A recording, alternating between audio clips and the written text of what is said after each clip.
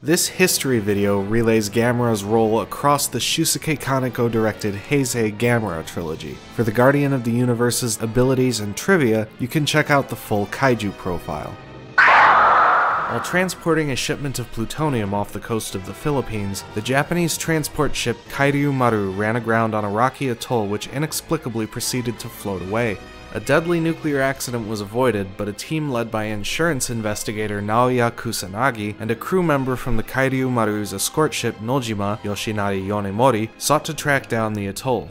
After locating it, they discovered several kama-shaped beads, or magatama, scattered across its rocky surface, as well as a stone obelisk inscribed with rune characters. Yonemori noticed that the stone structure seemed to be at body temperature and heard a faint heartbeat just before the obelisk shattered and the atoll began to shake and break apart. He was plunged into the water and saw a colossal shape emerge from the atoll. In Fukuoka, preparations were underway to capture 3 mysterious man-eating flying monsters. Ornithologist Mayumi Nagamine, in cooperation with Nagasaki police and the Japanese government, planned to lure them inside the Fukuoka dome using floodlights and a bait of raw meat, then sedate and trap them inside. Even with the sea monster approaching the city, the plan was carried out, with 2 of the creatures successfully caged and the 3rd escaping.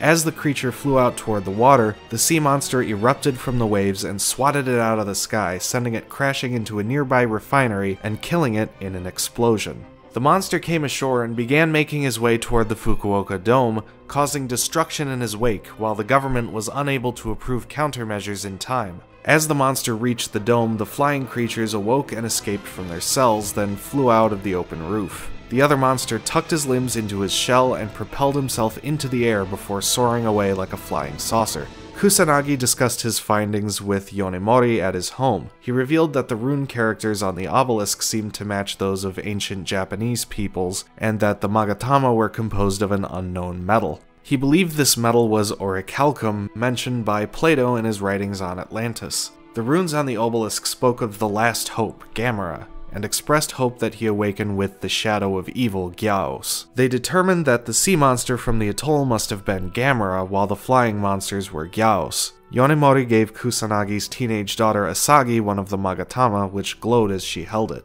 Gamera next came to the rescue of Nagamine, Yonemori, and a young boy trapped on a bridge in the Japanese countryside, killing the Gyaos, menacing them with a plasma fireball. The last Gyaos appeared soon after and fired its supersonic scalpel beam at the humans on the bridge, only for Gamera to block it with his hand. Gyaos fled with Gamera in pursuit. This proved to Nagamine, Yonemori, and Kusanagi that Gamera was on their side, but the Japanese government deemed him to be the greater threat and was still determined to capture the last Gyaos. The JSDF mobilized against Gamera, shooting him down over Mount Fuji while he was pursuing Gyaos. Asagi felt drawn to Gamera and convinced a cab driver to bring her to the battlefield so she could see him.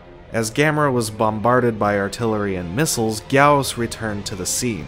Asagi begged Gamera to flee, and he obliged. Just before he flew away, Gyaos' rays slashed into his arm, and Asagi suddenly received the same injury. While Gamera returned to the ocean, she collapsed. Yonemori and Nagamine determined that by touching the magatama, Asagi had been given the role of a priestess to Gamera. While Asagi slept in her bed, Gamera rested on the ocean floor, his injuries gradually healing. In the meantime, the last Gyaos continued to feed and grow, finally maturing into Super Gyaos and descending on Tokyo. The JSDF was unable to stop the creature, which fed on the helpless populace before nesting on the observation deck of the Tokyo Tower. Kusanagi and his daughter arrived at the JSDF's base of operations in the city and warned them that Gamera was coming.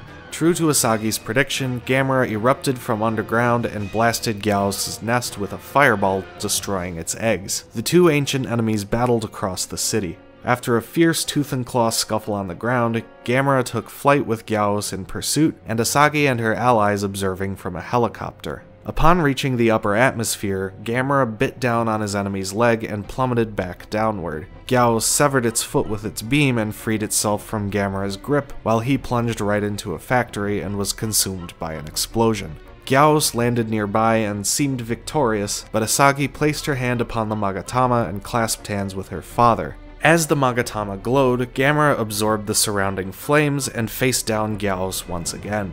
Gyaos charged its supersonic scalpel while Gamera spat a particularly powerful fireball at the beast's head, blasting it clean off. As Gamera waded back into the ocean, Asagi found she could no longer read his mind. Nagamine remarked that more Gyaos eggs were likely still hidden around the world, and that if they hatched, Gamera might not be there to stop them next time. Asagi replied that she was sure Gamera would return.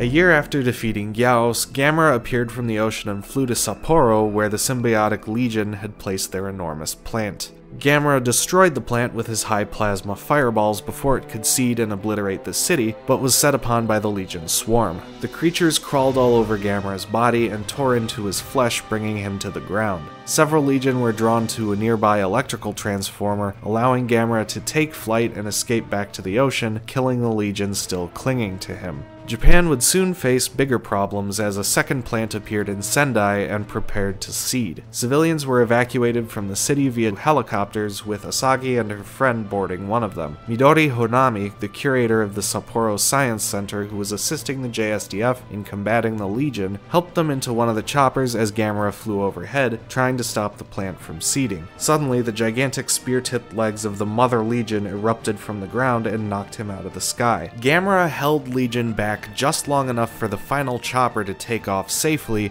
but she impaled him with her legs and blasted off the corner of his shell with her microwave shell.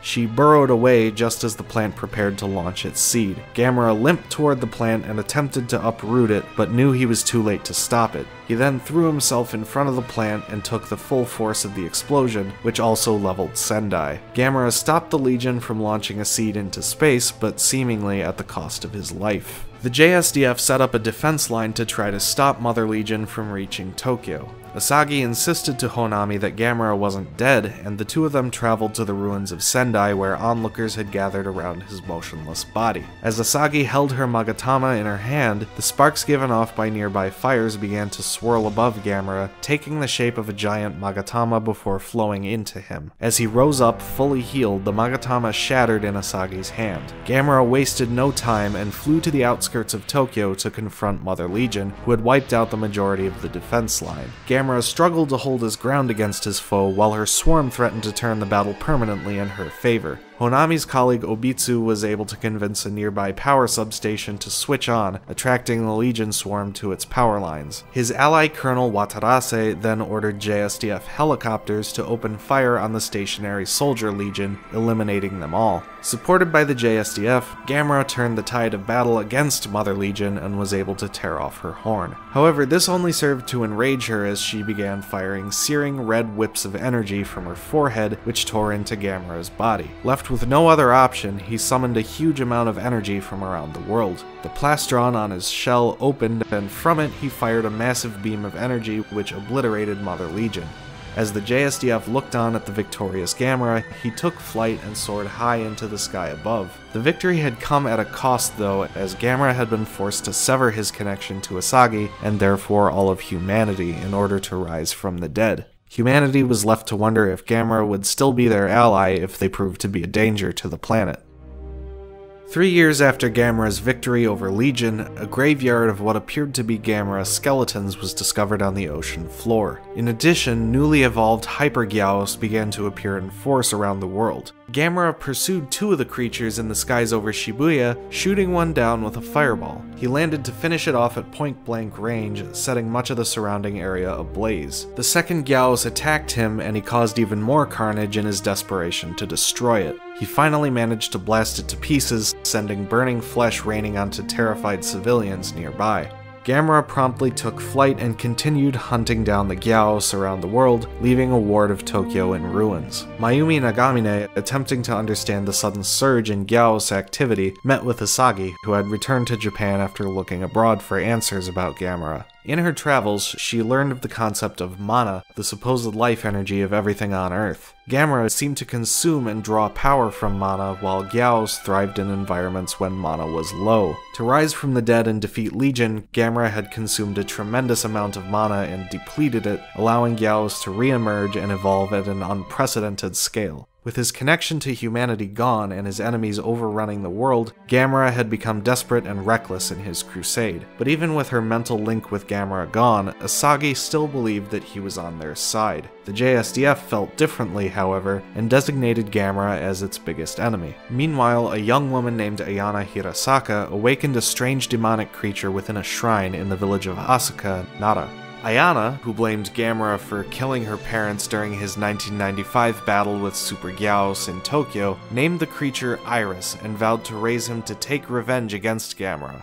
Iris grew quickly and attempted to fuse himself with Ayana, only for Tatsunari Moribe, a classmate of Ayana's whose family guarded over the shrine holding the monster, to cut her free from the creature. Ayana was taken to a hospital while the enraged Iris went on a rampage throughout the village, killing its inhabitants and growing into a gigantic monster.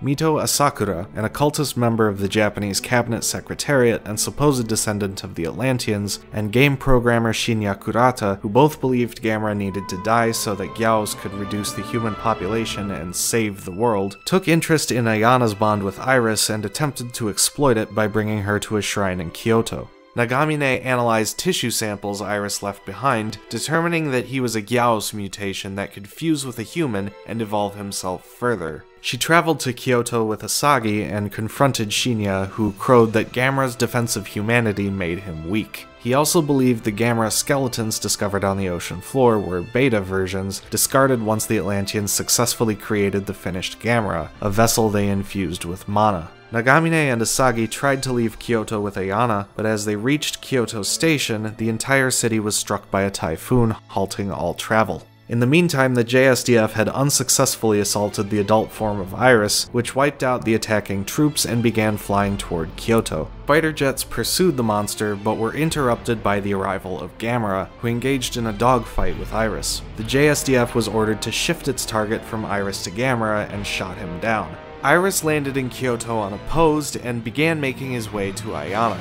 Gamera flew overhead and spat fireballs at Iris, who swatted them away with his tentacles, setting Kyoto ablaze. Gamera landed and the two monsters stared each other down before beginning to fight. As the monsters' battle drew closer to Kyoto Station, Iris impaled Gamera on his arm blade, seriously wounding him. Asagi realized that Ayana was linked to Iris much like she was once linked to Gamera, and begged her to stop.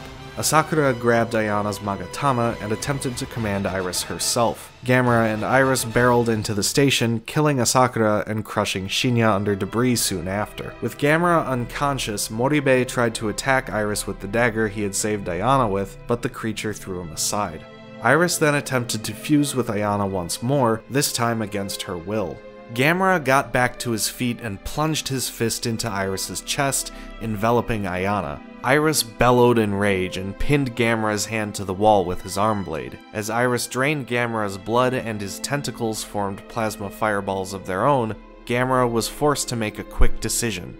Just before Iris unleashed his attack, he severed his trapped hand with a fireball, pulling Ayana free at the same time. Gamera absorbed the plasma on his stump arm, forming a fiery fist, which he drove directly into Iris's chest wound. Iris roared in agony and finally exploded. Gamera walked over to Iris's shattered corpse before setting Ayana down next to Asagi and Nagamine. Nagamine tried unsuccessfully to resuscitate her, but she awakened after Gamera let out a loud roar. Ayana begged for forgiveness as the wounded Gamera walked out into the burning cityscape. As thousands of Hyper Gyaos descended on the city, the JSDF officially changed its target from Gamera to Gyaos. Asagi declared that Gamera would keep fighting, even alone. Nagamine responded that Gamera wasn't alone. That wraps up Gamera's role across his Heisei trilogy. If you've not done so already, go ahead and check out the Kaiju profile now. See ya!